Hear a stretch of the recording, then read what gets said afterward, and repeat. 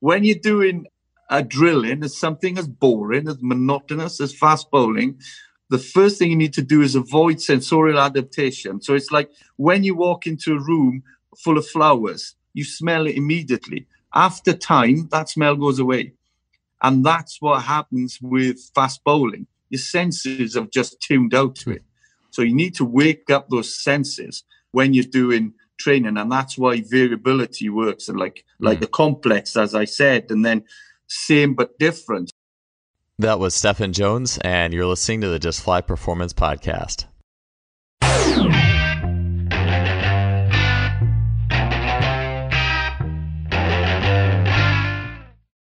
Before we get to the show today, I wanted to mention a really cool item that is available now from our sponsor, SimplyFaster.com, in their store.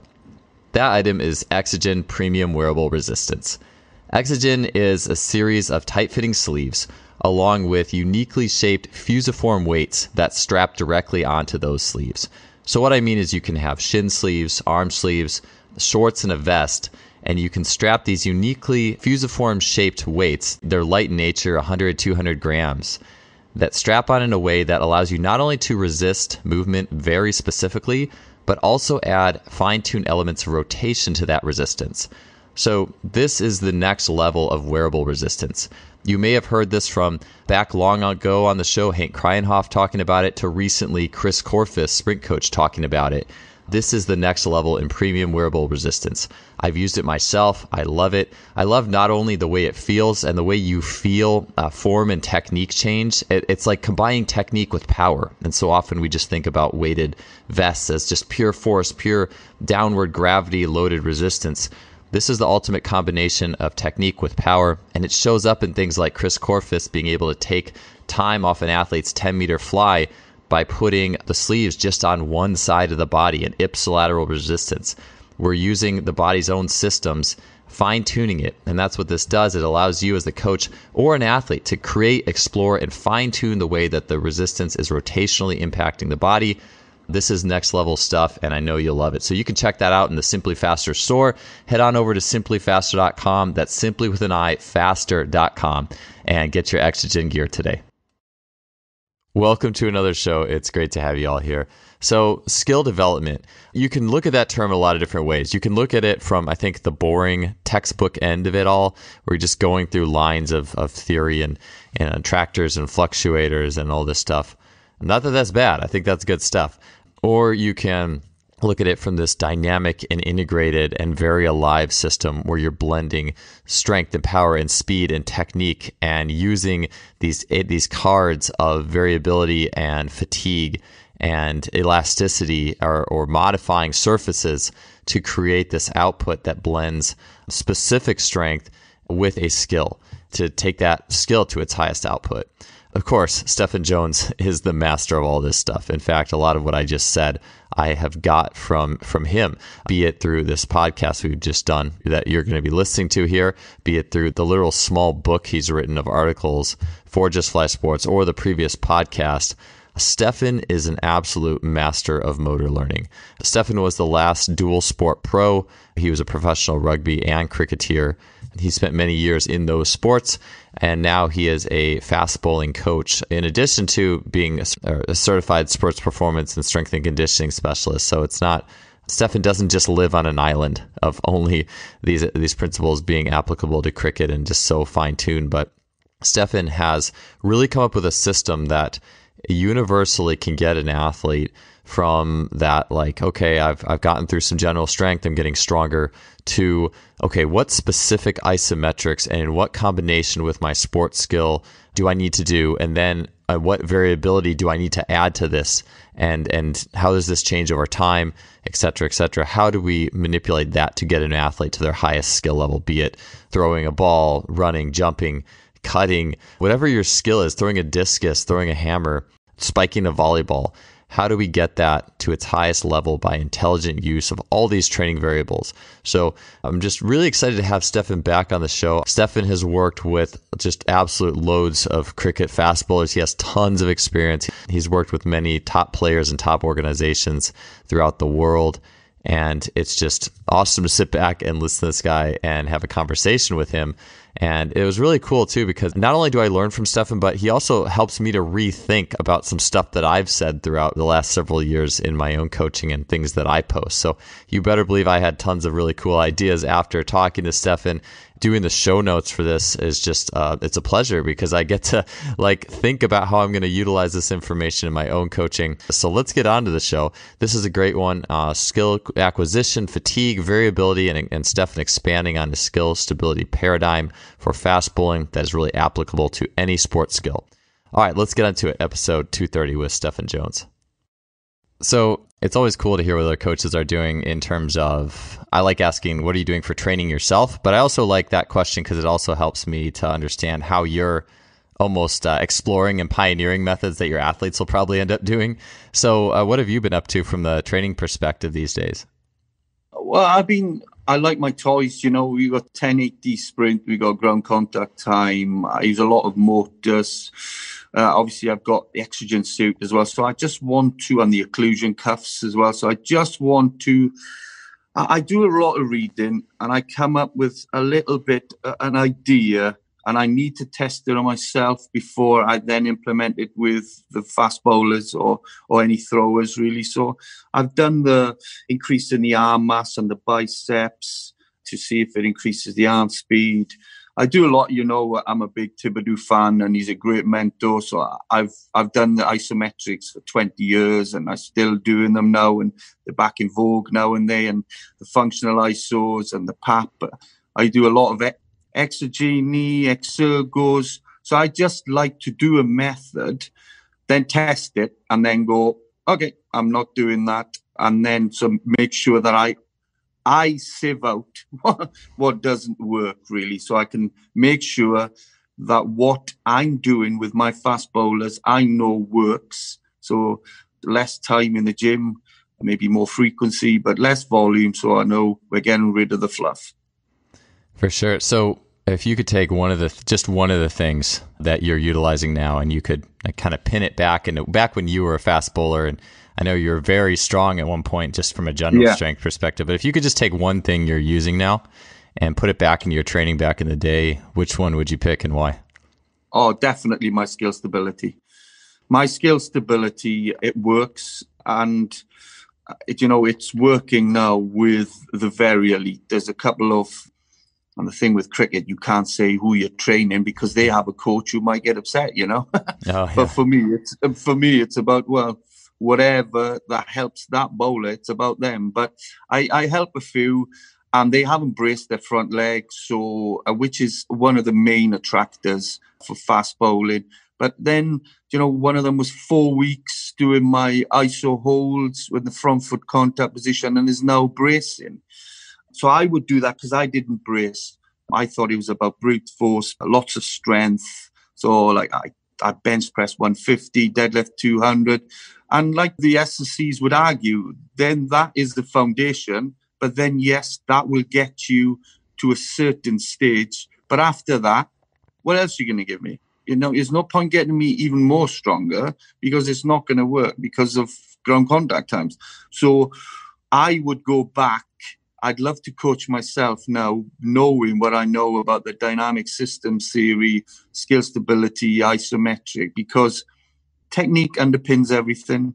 You cannot run away from poor technique. So like a hinge on a door, you can increase the size of the door as much as you want to, but that hinge will always break if it's the same one, and the hinge is the technique. So it's really important that it's a careful blend.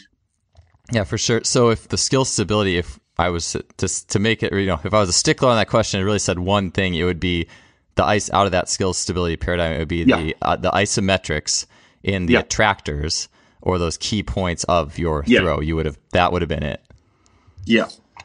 Gotcha. Cool. Definitely. So it is interesting to think too. I was just watching a really cool Darian Barr presentation on collisions in sport, and he had a lot of throwing examples in there, shot put. I think even some baseball, cricket type stuff. And it's amazing when you think of it from a block leg, a rigid or block leg that's putting force back into the body perspective. You really are like, wait, where's the weight room in that again? As we typically define it, right? Yeah. Like it's really hard to translate a regular concentric, eccentric, whatever you want to call it, up and down lift to these block brace collisions that are happening in throwing or swinging or whatever. It's a little bit different animal.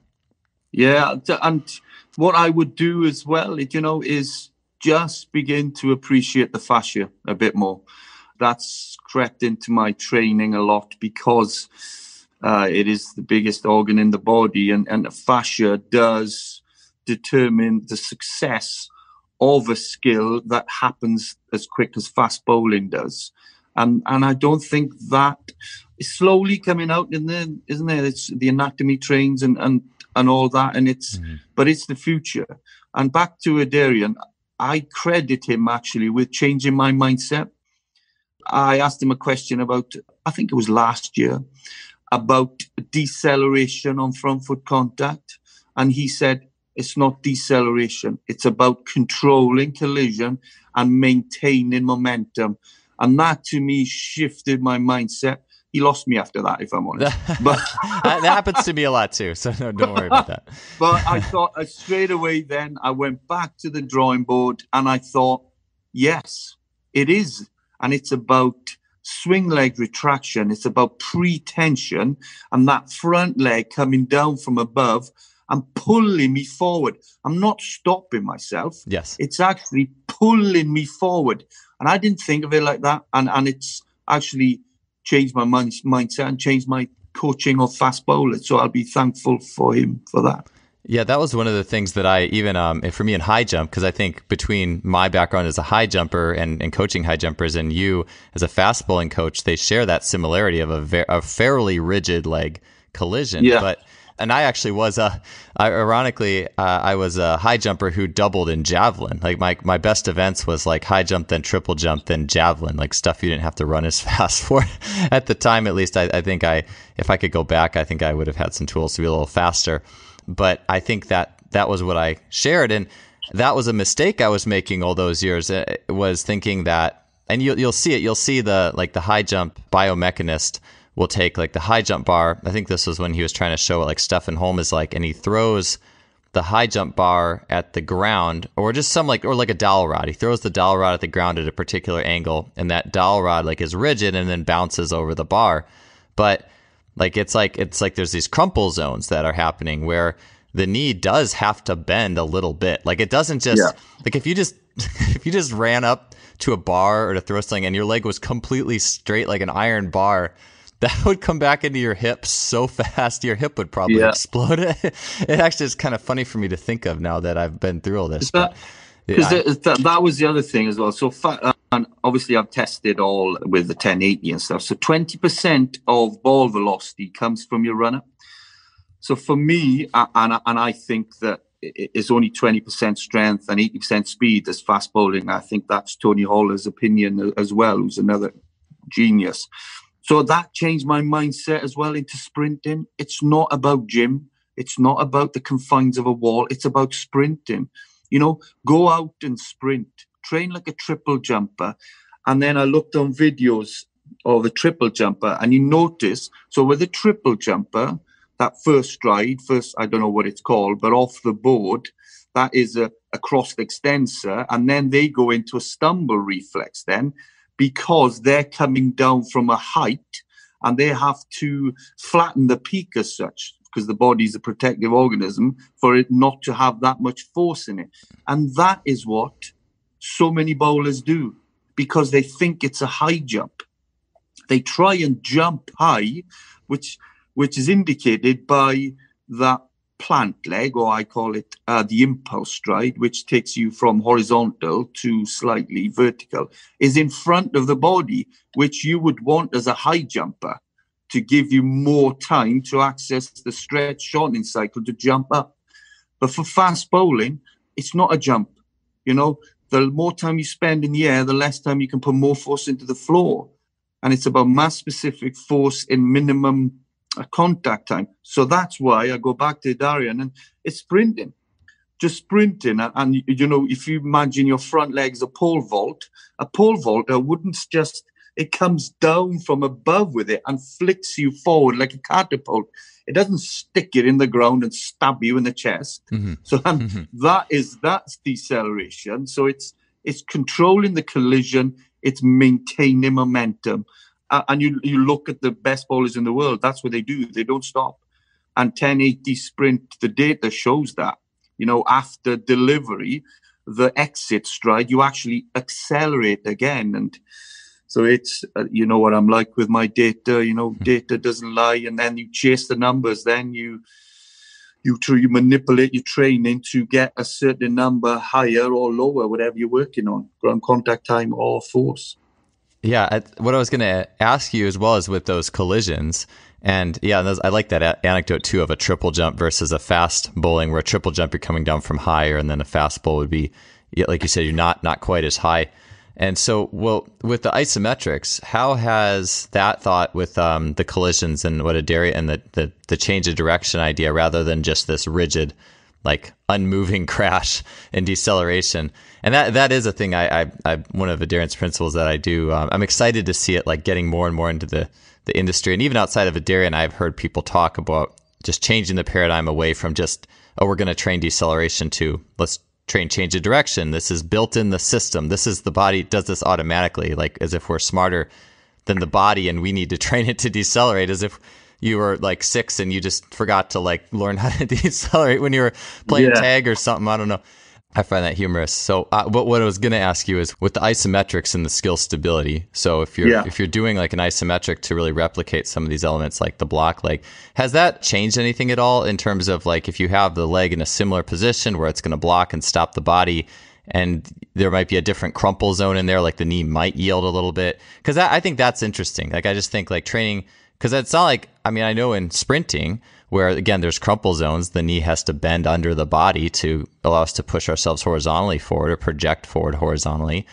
So there's those crumple zones, but I also know that like Alex Santera has improved people's top end speed who didn't have that just baseline stiffness in that mid stance position. And with the plantar flexion, the foot strength by being, maximally pushing and maximal rigidity. And I hope I'm not like splitting hairs, but I mean, it's just interesting to think about, this idea of being maximally rigid versus the crumple zones and isometrics. So I don't know if I don't think I clarified my question very well, but I hope you understand what I'm getting at. Yeah, no, it's so what I try and tell my bowlers is I go through the attractors with them, and then you've got the critical descriptors, the general descriptors, and the specific descriptors, such as sort of running in quickly, bracing your front leg, stiff off back foot contact, separation of limbs.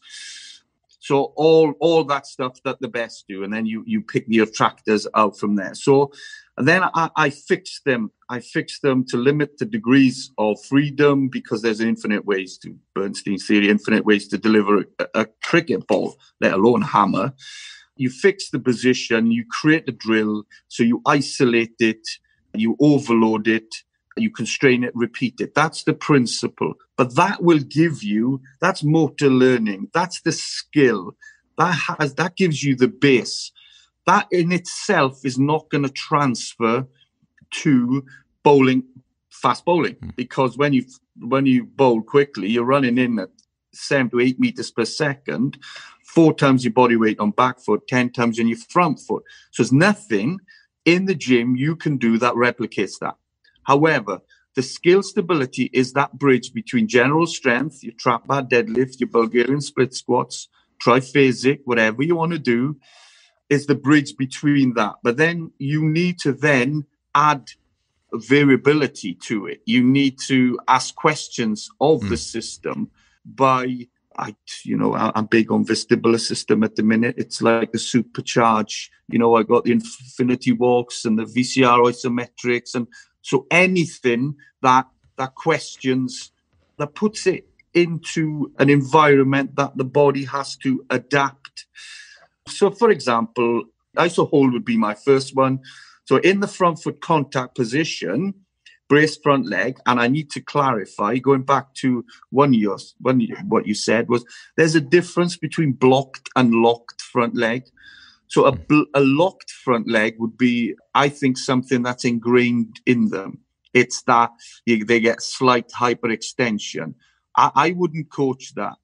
A blocked front leg is there's a softening of the knee, but when they absorb, they don't buckle. So they're strong eccentrically and isometrically. For me, concentric serves no purpose in sport. It doesn't. It's there maybe to look good, get your biceps done.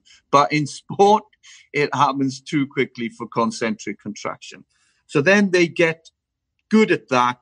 They need to be able to hold 2 times their body weight on that front foot contact position. I know then that that's a pattern. That's a new motor engram for them because I've had to overload it. Because the old engram, it was a collapsed front leg. But now I need a new one to supersede it. And I go back to your stuff, actually, with where you did the ways to create change. I think it was you, wasn't it? 7 ways to create change.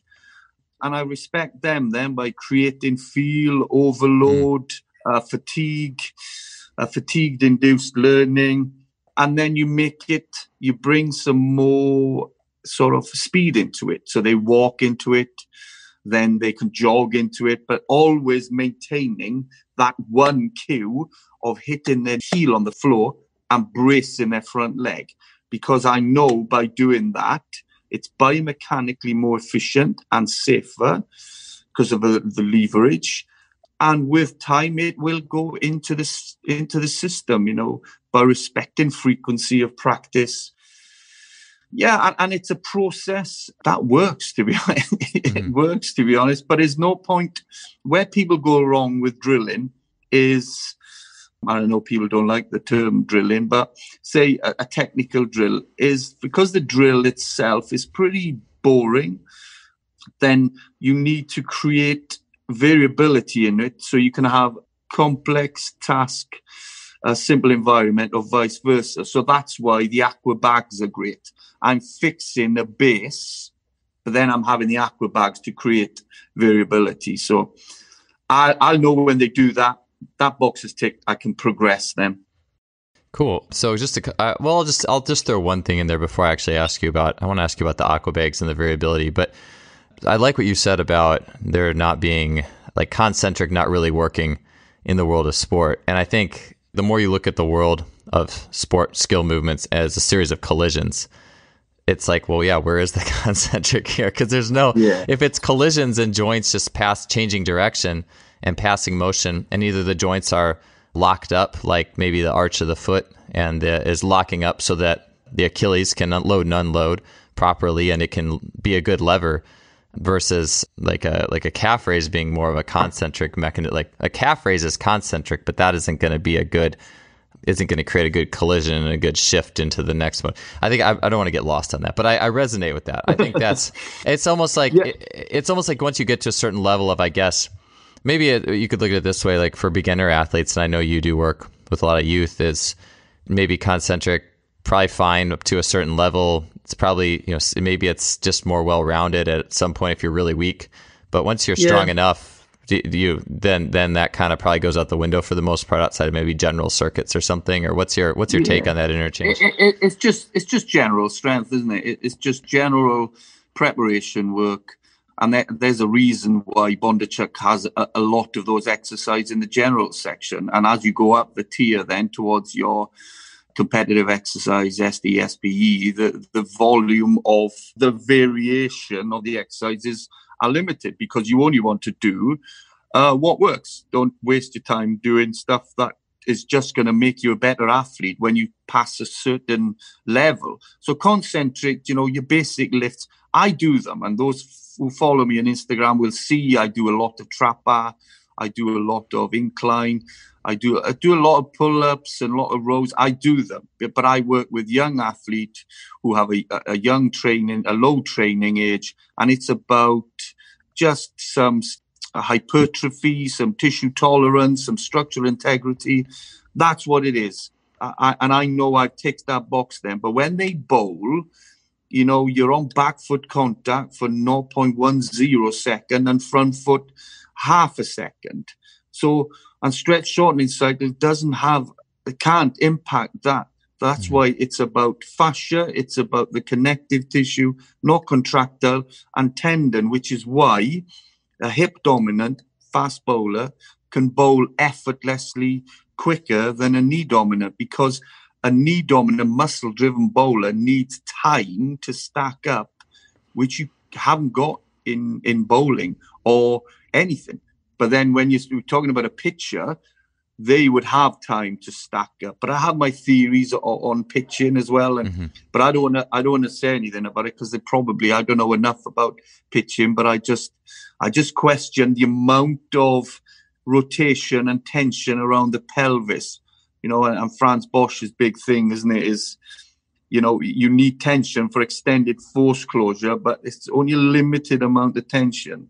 So, and I've only just realized that over the years, that you can have one or the other. You can have tension, you can have rotation one side, but the other one has to go straight. So when a pitcher really turns and loads up, is that why they can't brace their front leg? Because they haven't got extended force closure, and they can't have swing leg retraction coming down from above. They haven't got time. So I just look at other sports, and going back to your question, is one thing I do know. It's not about concentric strength. Yeah, I would definitely agree, especially with once you get beyond that initial, just basic levels, and anything that actually really truly transfers in with a high speed collision, and especially with those low contact times. But I mean, name a sport where there is a contact time that's really much longer than some of these markers. For the most part, it's always going to be pretty quick. And it's going to come in pretty quick. But pitching, maybe, pitchers sit on that back leg for a while, don't they? And then you've got your batters in cricket, golfers. Okay. I have a theory about a spin bowler as well. A spin bowler in cricket is someone who has a slow run up, and then tries to turn the ball. But actually, they might need to be stronger than a fast bowler. But people go, hang on, the force in fast bowling is so much more. But actually, it's not about time when you're spin bowler. Well, it is about time, because you need time to stack up and rotate, and that is the issue around the world, really, in S&Cs and in coaching. Like, cricket is young S&C, so they would look at an NFL or look at a baseball and go, well, that's what a fast bowler needs to do. Well, in fact, it's probably so far away from what a fast bowler needs to do. But I think that's changing now with more and more knowledge coming out there. Yeah, I like what you said too, before I kind of formally ask you about the water bag and the variability, is you had mentioned brace, not locked. And I think about those. And I just, my closer relation is the idea of doing like an Alex Natera ISO push, like a plantar flex in mid stance, and in that there is some bend in the plant leg too, similar to where an athlete would be in that mid stride, and so that definitely is a brace but not locked position. But one of the things that I've been thinking about lately, and this was another thing that Adarian actually mentioned on a podcast that's going out here very soon, is the idea of where is the information coming from in the exercise? Is it coming from the hands, the feet, et cetera, et cetera? And I think about doing an isometric, it's almost like you're giving the body a certain information and then leaving it up to the body and how it's going to use it. Like, I'm giving the body information. This is what it's like to have a locked or a rigid ankle and set arches in this position. This is what it's like. Now, can you connect these dots? Here's to give you, the brain, the body, the subconscious mind, some ammunition. I'm giving you. I'm not, but I'm not necessarily the maestro, the athlete is, and I think about that a lot. And what kind of information am I giving them? Yeah, so what they say is there's sensory input before motor output. So you need to know what you're doing, and that's where the fascia, because of the proprioceptive qualities of the fascia, becomes really important, and that's when it needs tension. By a tensegrity model, we need tension and compression. But when you're just lifting weights, you don't get that. And that's why, for me, skill stability works, because you're in a specific position, in a stretch position. So you're stretching the fascia, which, as a fast bowler, I need the help I can get. And if fascia can help me, then that's the thing. You don't have to get as strong then in the gym. Spend less time if you learn how to move properly.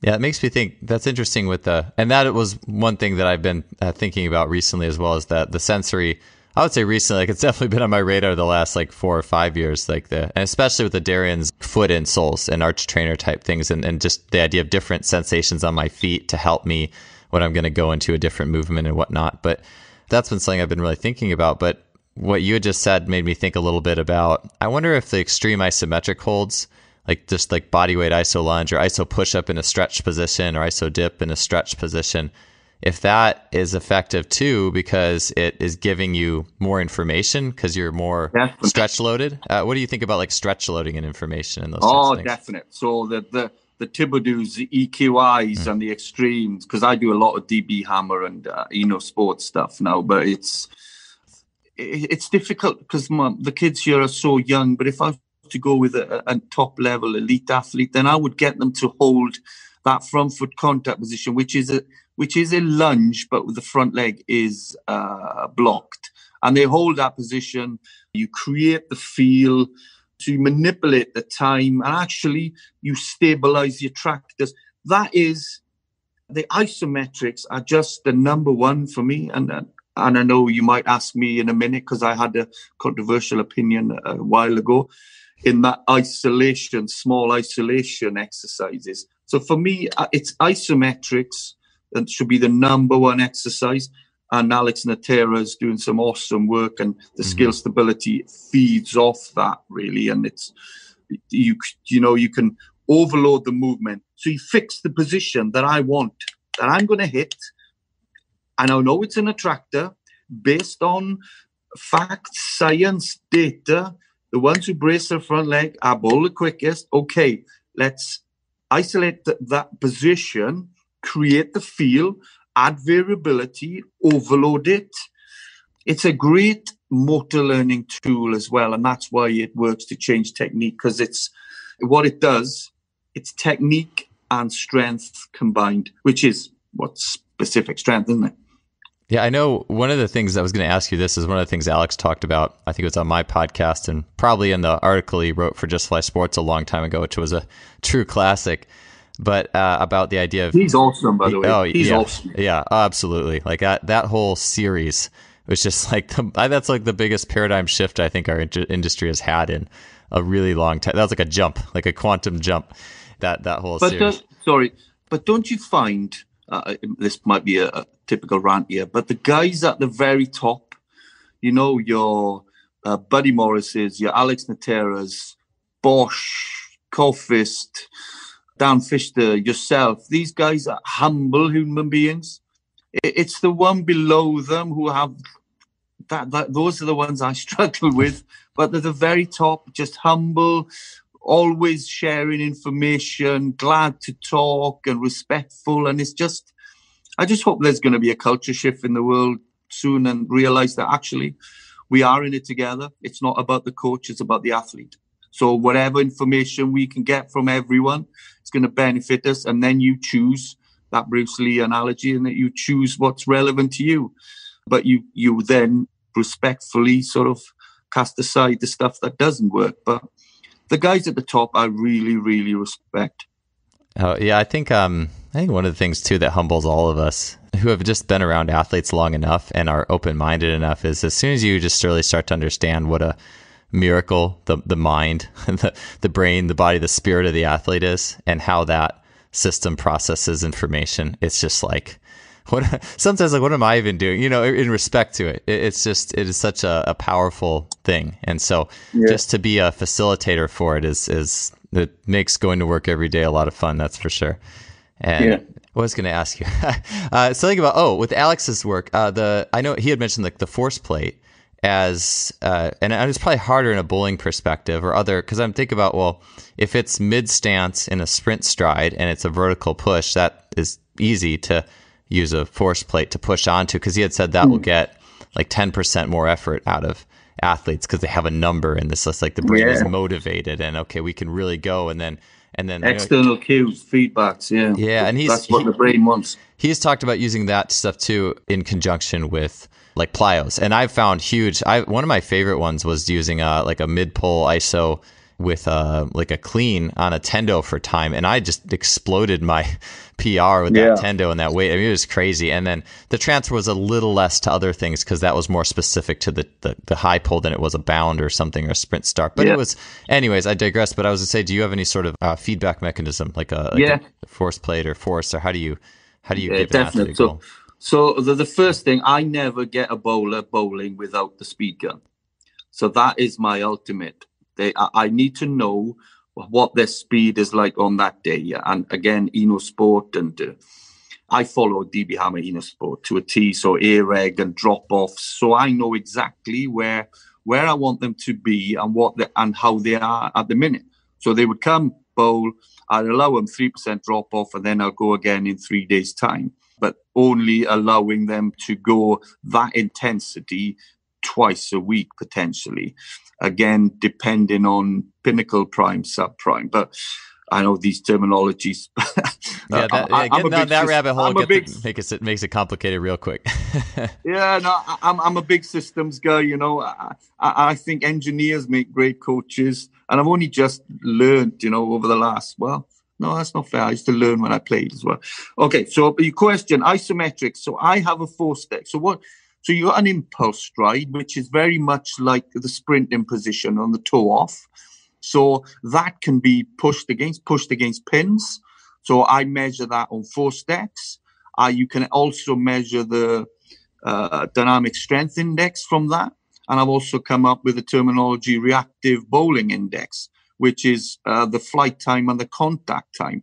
So that needs to be a low number, as opposed to a reactive strength index, which is a high number. So because what we've seen with bowlers, the bowlers who spend longer on the impulse stride are the ones who try and jump higher, and in turn would land and hold and land heavier on back foot contact, which is highlighted by a longer ground contact time. So that you can do isometrics on that. Then I go on to the back foot contact, which is the same as the toe off, but obviously the legs have switched out. And you just push in vertical now, whereas the impulse was slightly horizontal, which is why the ex-ergos, the G strength, works so well with that. And then the front foot contact is just a lunge position, but all the weight is, so I put a 4-step on the back foot and the front foot, and it's a mid-thigh pull, trying to pull as hard as you can, and I do that sort of not often because that's quite a bit of a fast, but I use the ex-ergos G strength twice a week to measure progress. But actually I also use a crane scale as well, just to give me a number.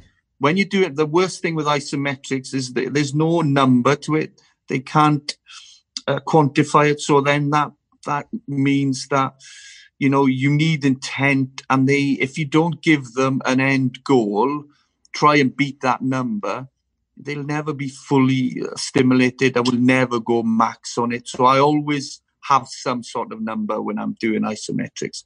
And then when they bowl, speed gun, and then you got the ballistic ball for rotation. So I test everything, and it's very much a Bondarchuk thing, isn't it? So every session you do should also be a testing session.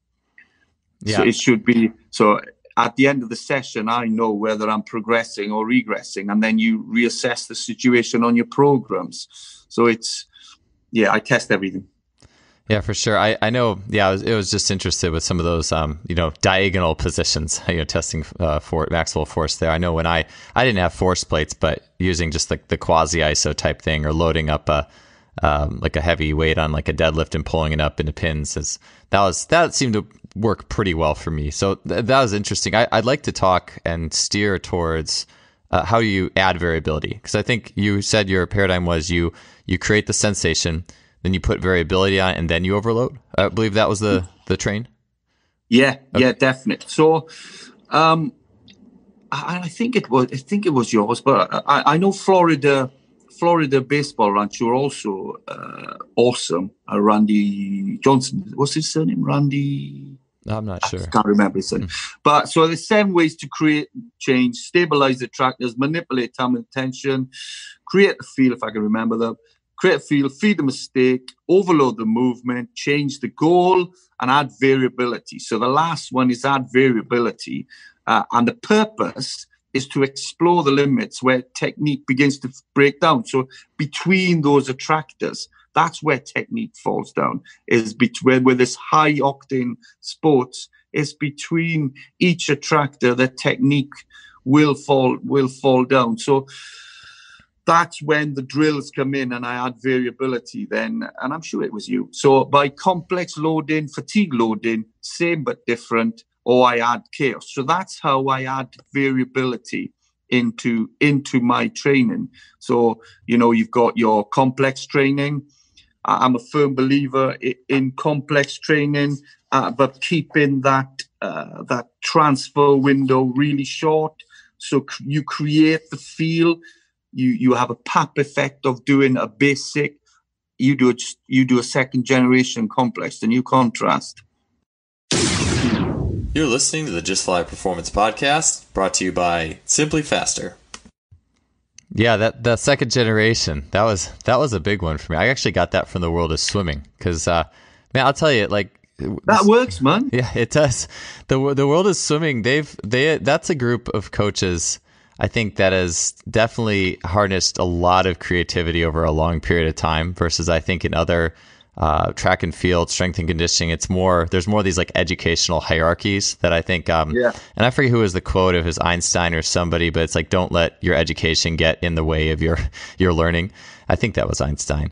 I could be wrong, but I just think that swimming, as I've seen it, is a sport that is almost the epitome of that, because it's not you're not swim coaches don't go on on level 1 to this, XYZ with all these credentials. They just learn and experiment. And it's always in this pool that's 25 yards or 50 meters. And they have to come up with all these different ways to combine and contrast skills. And to add variability. That's exactly right. And that's a repetitive movement like that is exactly the same as fast bowling.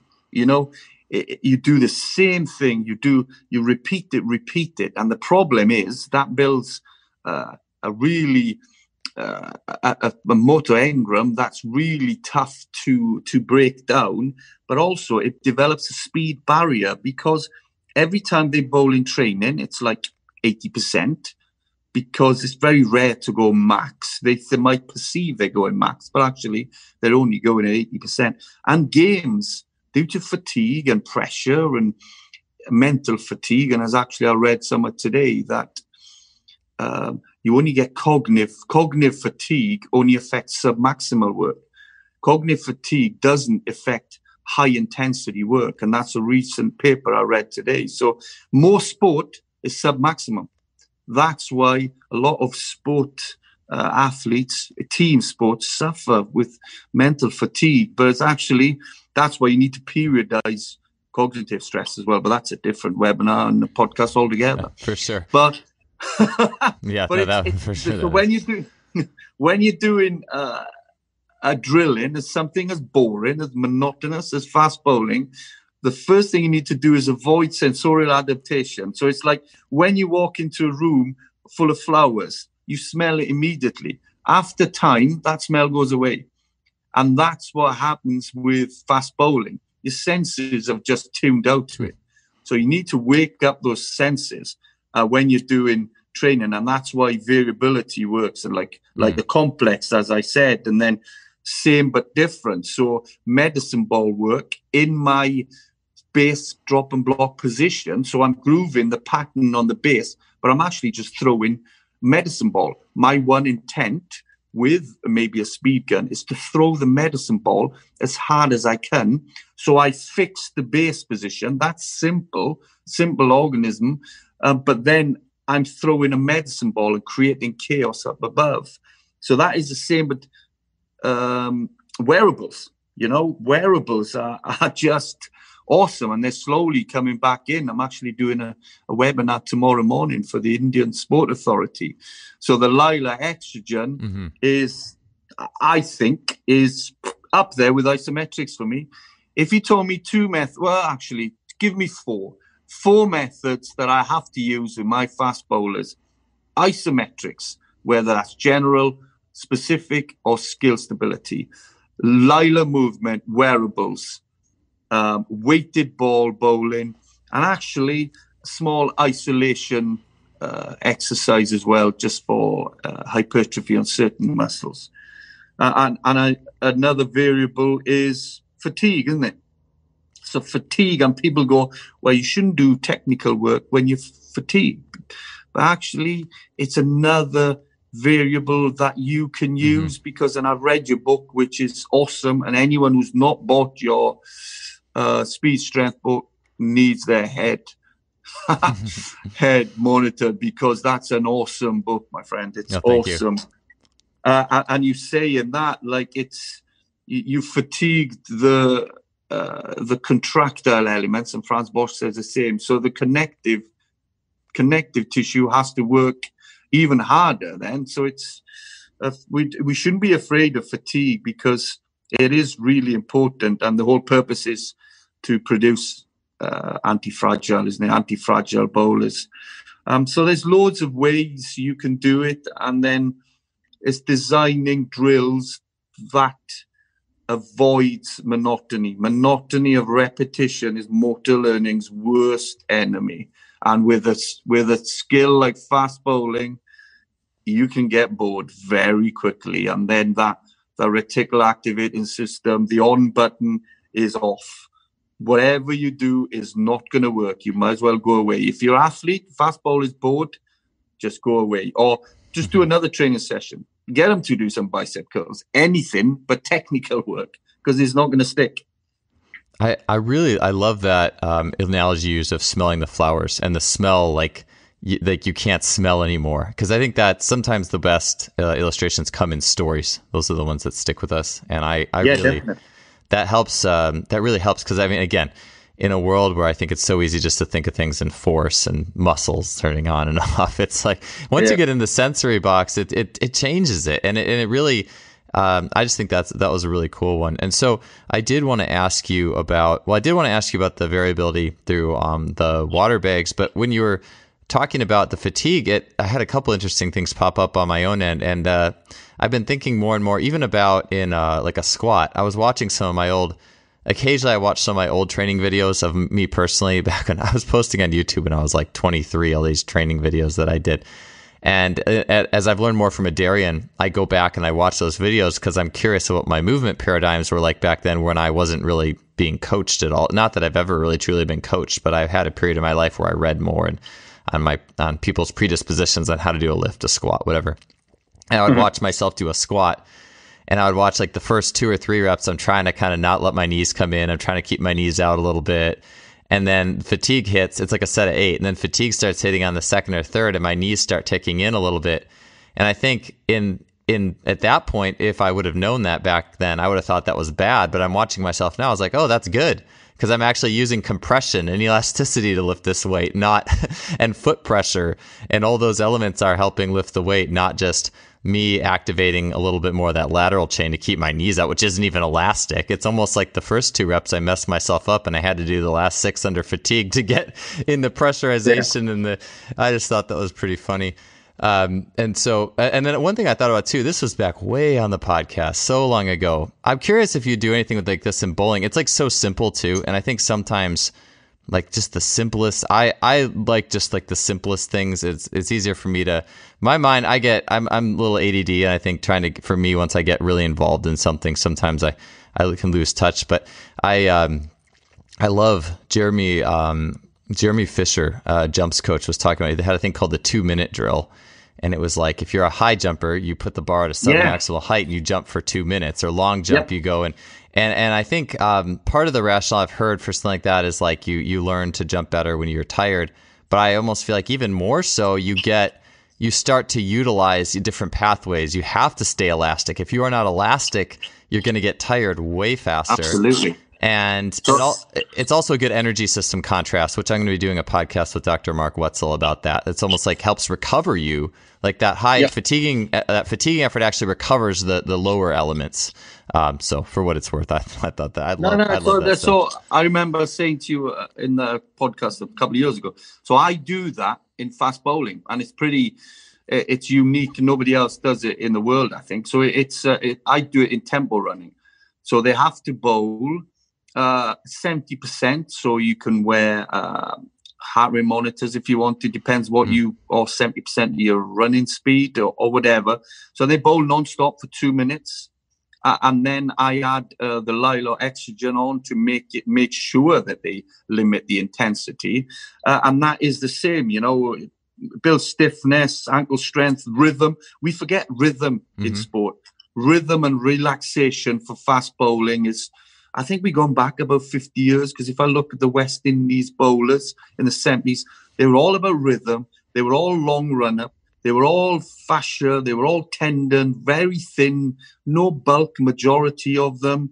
And obviously it improves workload perception and the recovery as well. So tempo bowling is a key part of my program. And it's actually, and I tell everyone, you can bowl every day, but you can't bowl intense every day. So I'm going to do intense today. You're going to bowl 10 balls as fast as you can, assisted on 1080, let yourself go. Let's get over that 80% barrier. Then tomorrow we're coming back and you're doing the 2-minute drill. Yeah. Okay. I think, I'm not sure again, I might be giving you credit for this, but I think it came from one of your posts about that jumper. And then I transferred it into fast bowling. It works. The work capacity goes through the roof, the amount of repetition, and I also do it on different surfaces. They wear rugby boots and go outside on the mud.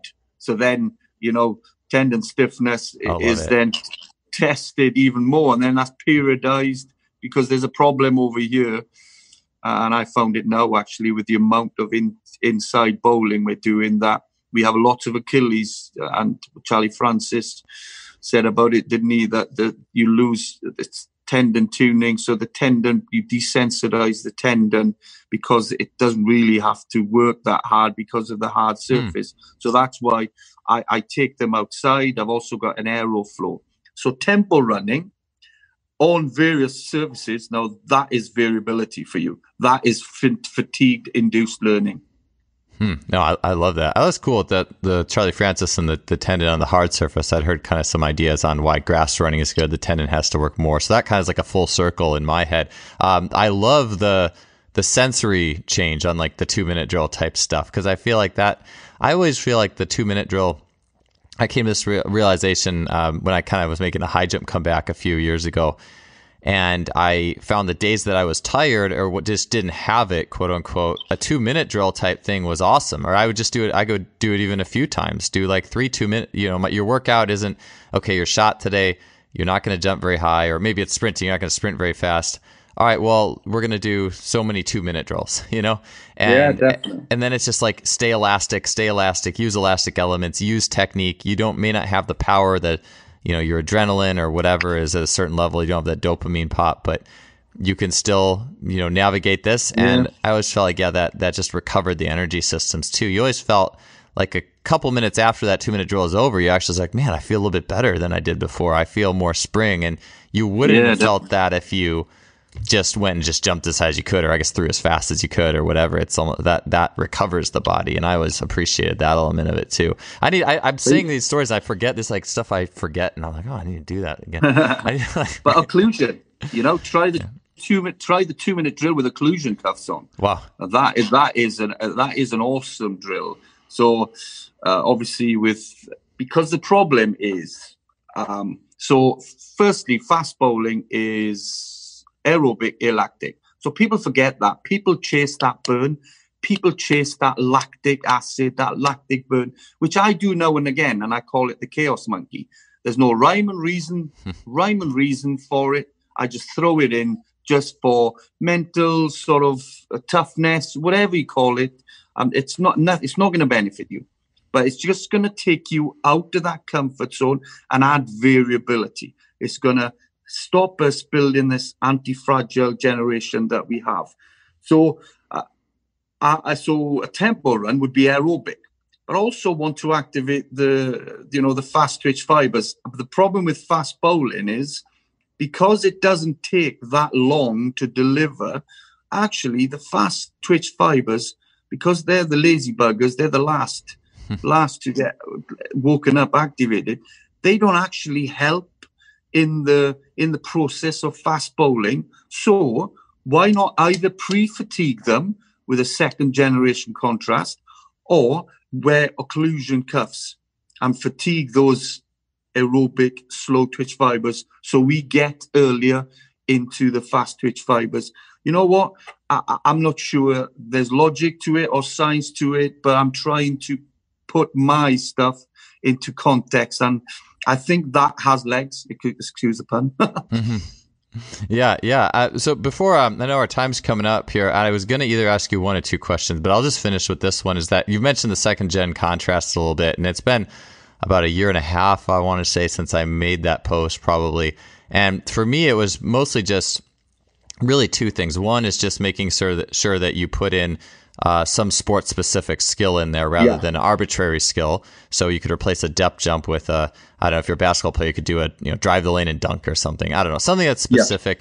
And then the second thing was, you don't just have to do one wave. You can do multiple waves separated by some relaxation exercises. And so I want to make sure I clarified that. So and if people heard it, they knew what it was. But what might a sample second gen contrast setup look for you in the skills that you're trying to improve? So definitely. So there's a few complexes, and again, I give Tib credit for this. You got the card, you got the Bulgarian, you got the Russian, you got the continuum. It's so many of them, and then I came across yours then, which is very similar to his metabolic complex. So I would start with, let's go a squat. Okay, I don't squat a lot, but let's say I do that, or trap bar deadlift. So I would do a trap bar deadlift. Then I would go, obviously another one would be French contrast as well. But then I would do an explosive, so I would do a 1080 bowl, resisted 1080 on 5 kilograms. And then I would do a free bowl, but the 1080 bowl would have a weighted ball and an exogen suit. So it's fully overloaded, whether posterior, anterior, depending whether I'm coaching a hip or knee dominant bowler. Then you have a free bowl, and then you'd finish off with like an oscillatory isometrics or a banded. So anything high rep, anything about rhythm and coordination, like you say about swimming. So trampoline runs, the Enosport trampoline runs. So those are the arm, the press up runs. So anything that's high rep, or band flies, band press. So it's very similar to Tibbs' metabolic complex. So it has a metabolic component to it. That's how I do it. And then you come back the next set, you can either go up again, but one thing I would do, and again Tib recommended, that you never do 2 sets the same intensity. Say if you're doing a bench press, you never do the weights two weights in a row, because that really does fry the nervous system. So I use that principle with complexes as well. I might go up and then come down, I might go up twice and then come down and finish with a faster one, because that Schmidl-Breiker principle of the brain will always remember the last rep you do. So I want it to be fast, explosive, and as close to fast bowling as possible. So credit you, bud. You introduced me to that. Well, thanks. I feel like I should. Sometimes I would say I forget about some of the things I've put out there, but sometimes over time they get a little. As time goes on, sometimes some of my posts get a little fuzzy in my head or foggy. It's like, oh yeah, what? And I never exploited it fully, So it's awesome to come back and see how other people are utilizing it. I mean, I will say I have been on a kick lately where me and a training partner did a workout where we were doing like squat cleans, and we do a wave up, like a one set, then a heavier set, then a heavier set, and then run a suicide sprint in the gym as fast as we could, with kind of speed being the goal of the work. And it was like, a 25-second change of direction sprint, and then super exhausting maximal, and then just keep repeating that. And it's almost like the sprint recovered the cleans, but ultimately, it was funny because I was starting to feel the cleans show up in my run. I was starting to run differently, not in a bad way, but in an interesting way. I just put it that way.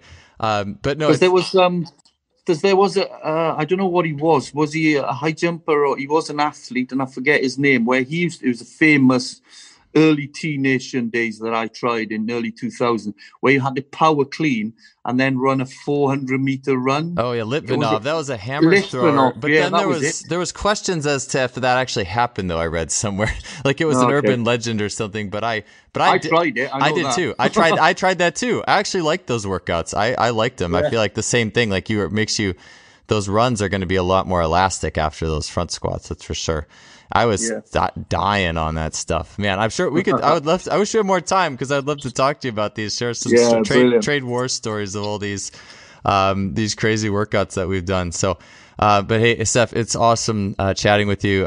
I love hearing all these things you do because it just breathes such new fire into a lot of these elements for me. Because it's like, like I said, sometimes I have this idea and then I just kind of let it, flutter out there, and I lose touch with it a little over time. It's so great to see what you're doing with that. It encourages me, and I appreciate it, man. It's great talking to you. Pleasure. Take care, man. Stay safe out there.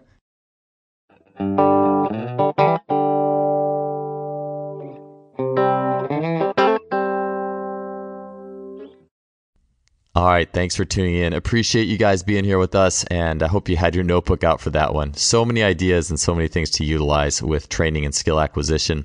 If you enjoy the show, you can really help us out by leaving us a rating or review on iTunes, Stitcher, whatever you're listening to. We'd really appreciate that. And as always, wanted to give one last shout out to our longtime sponsor, simplyfaster.com, for supporting this show. We really appreciate them and what they're doing, so be sure to check them out.